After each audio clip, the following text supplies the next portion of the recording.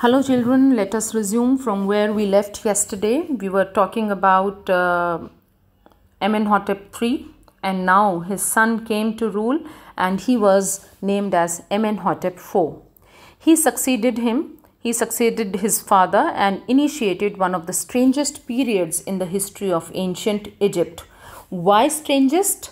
Let us see the reasons for this. And that is why Amenhotep IV, the things that he did, because of those things, also he is referred to as a little wacky. Wacky means he went a little crazy because of his acts. The new pharaoh promoted the worship of the Aten, the sun disk, changed his name to Akhenaten, or servant of the Aten, and moved the religious capital from the old city of Thebes to the new city of Akhenaten, known now as Amarna. Now see, the new pharaoh, that is Amenhotep IV, he did, three things. One, he changed his name to Akhenaten,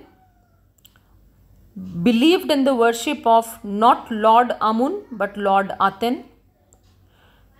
Third, he moved the religious capital from Thebes to Akhenaten, which is now known as Amarna. You can see this image, this right part of this image, to see in the red written as Amarna. This is the place where he shifted the capital of Egypt to. He further shocked the country. Now the fourth thing that he did was, he attacked Amun, the major god, broke all his images and closed all his temples. He's smashing his images and closing his temples. This he did further. It must have been a horrific time, said Ray Johnson, director of the University of Chicago's Research Center in Luxor, the site of ancient Thebes. So this director said that it must have been a very terrible, a very horrifying time for everybody. The family that had ruled for centuries was coming to an end, and then Akhenaten went a little wacky, a little crazy, a little odd. After his death, a mysterious ruler named Smenkhare appeared briefly and exited with hardly a trace. So nothing much happened under his reign, under his rule. And then came King Tut. And then a very young Tutankhaten took the throne, King Tut as he is widely known today. He reigned for about 9 years and then died unexpectedly. So he died, and his death was a mystery. Regardless of his fame and the speculations about his fate, Tut is one mummy among many in Egypt. Now King Tut enjoyed a huge popularity. He was very famous. Now there are still guesses, there are still speculations and calculations about his fate, about his destiny. But his mummy is one mummy among many in Egypt. How many? No one knows. Now it is still a question mark as to how many mummies are there in Egypt. No one knows it still.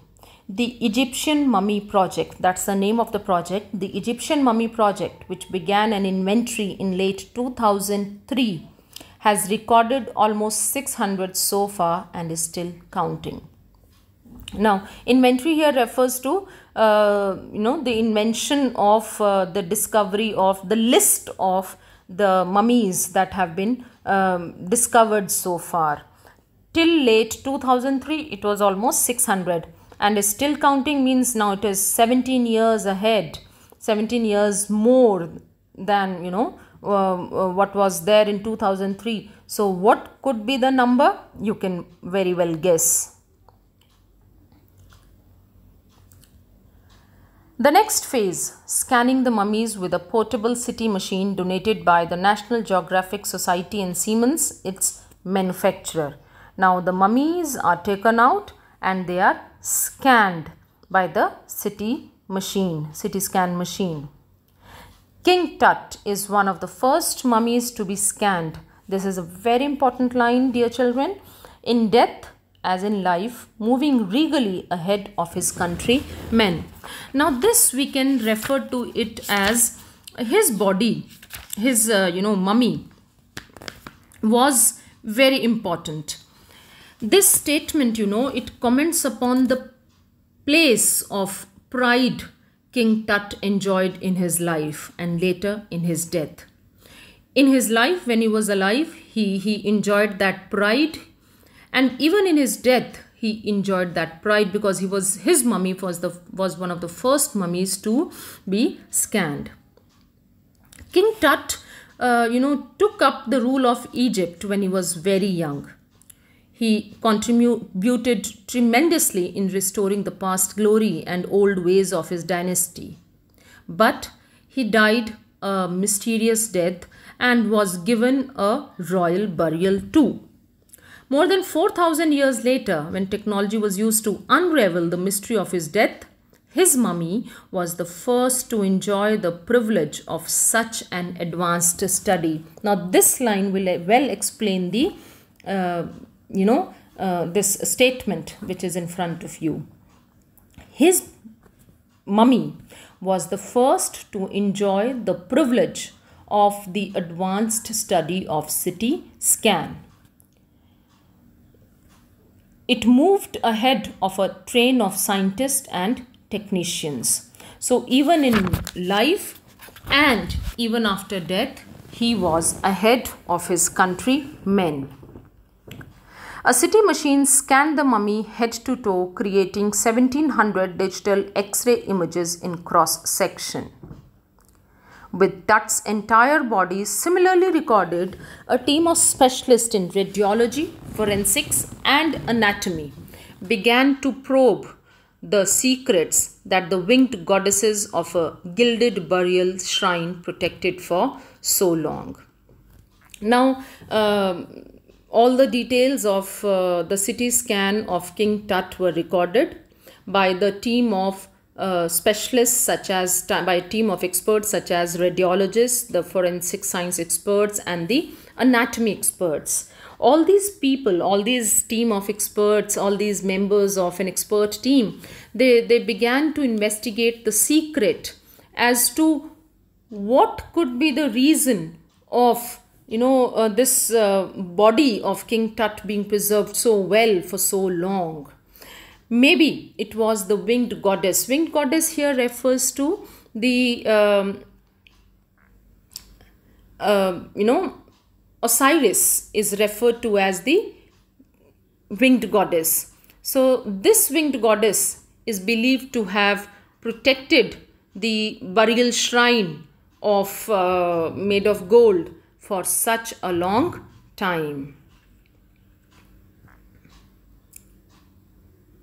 This image, you can see the goddess of Osiris, goddess of afterlife, along with King Tut. This is a mural in the King Tut's in the chamber of the King Tut. The night of the scan, workmen carried Tut from the tomb in his box. As you can see, when he was to be CT scanned, the pallbearers are people who lift the on their shoulders the dead bodies, or you can say who lift on their shoulders something. So the workmen carried Tut from the tomb in the box. Like pallbearers, they climbed a ramp and a flight of stairs into the swirling sand outside. Swirling is, it was spinning, it was moving very fast. First, they climbed a ramp and then they took some stairs to come out. Then they, along with the body, rose on a hydraulic lift.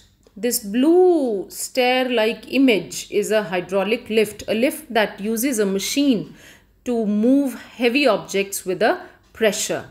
And after the hydraulic lift, this body was taken into the trailer that held the scanner, CT scan.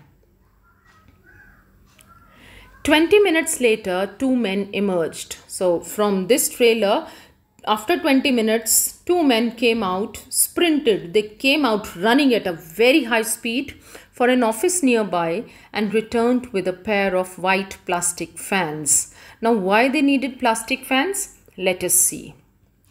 The $1 million scanner, this costly city scanner machine, had quit. It had, it had got damaged. It had stopped working because of sand in a cooler fan.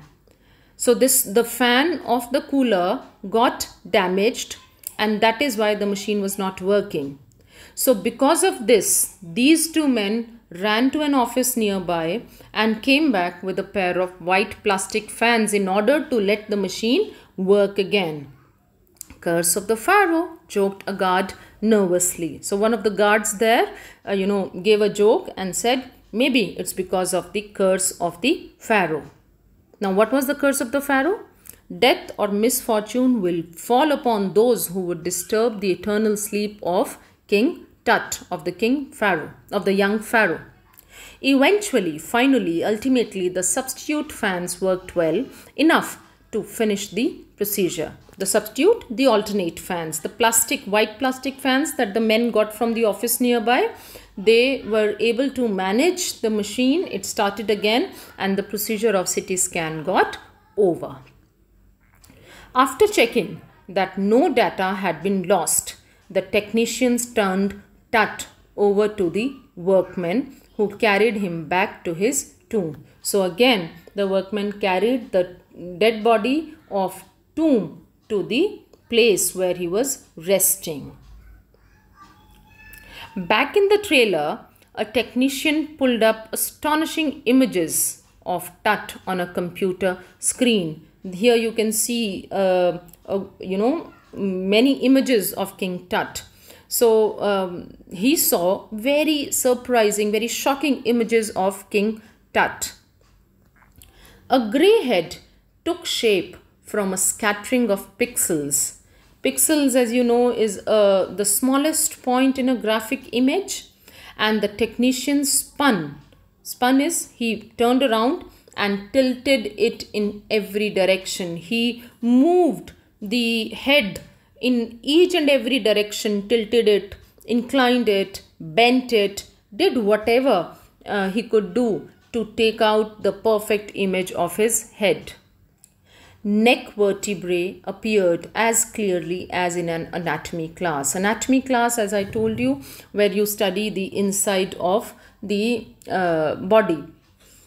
As in an anatomy class, the learners are able to see the inside and study the, various parts of a human body.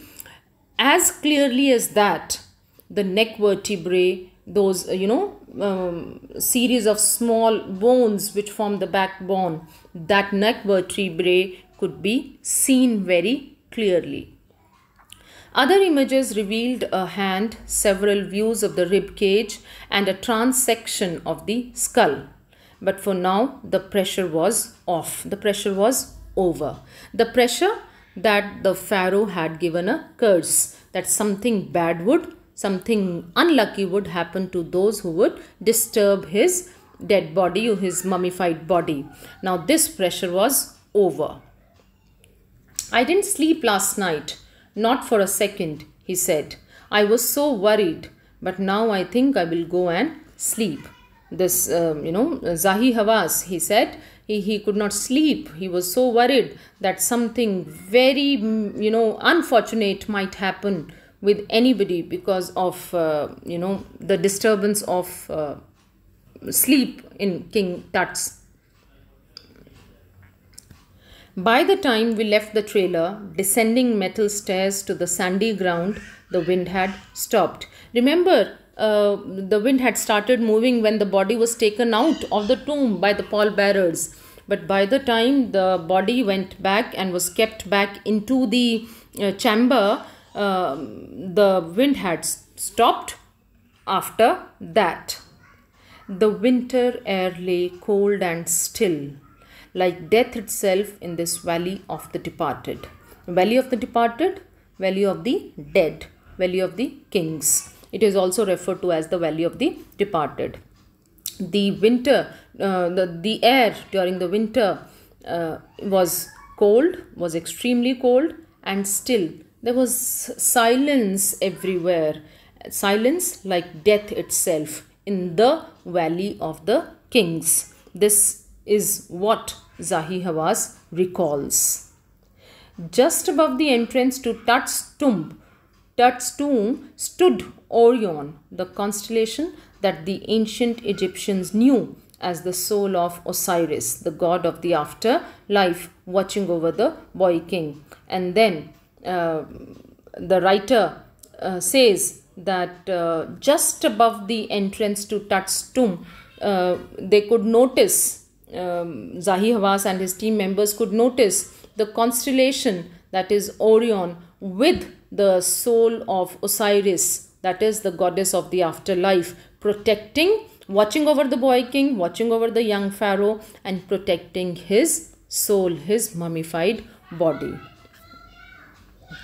Now, I hope you've understood the explanation of the text of the chapter. I've given you line-to-line explanation. In the next slide, I have given you the images of the text as it is for you to have a reading.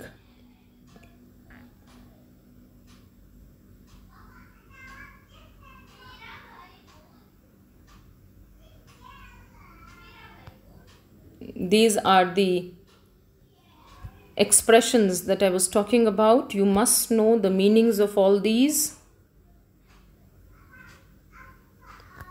Here we have the map that tells you about the Valley of the Kings and the Egypt.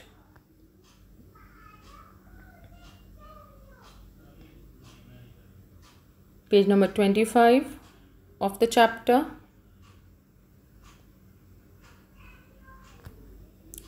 Again, the meaning of the difficult expressions. Funerary treasures circumvented, city scan, airy detail. Airy means strange. Uncanny description is strange description. Mysterious, not normal. Next page of your text, page 26.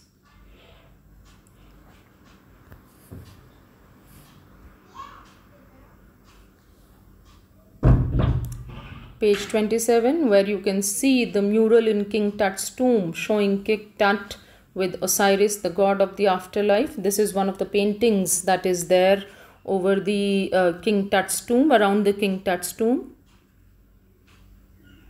And finally, here are the questions and answers.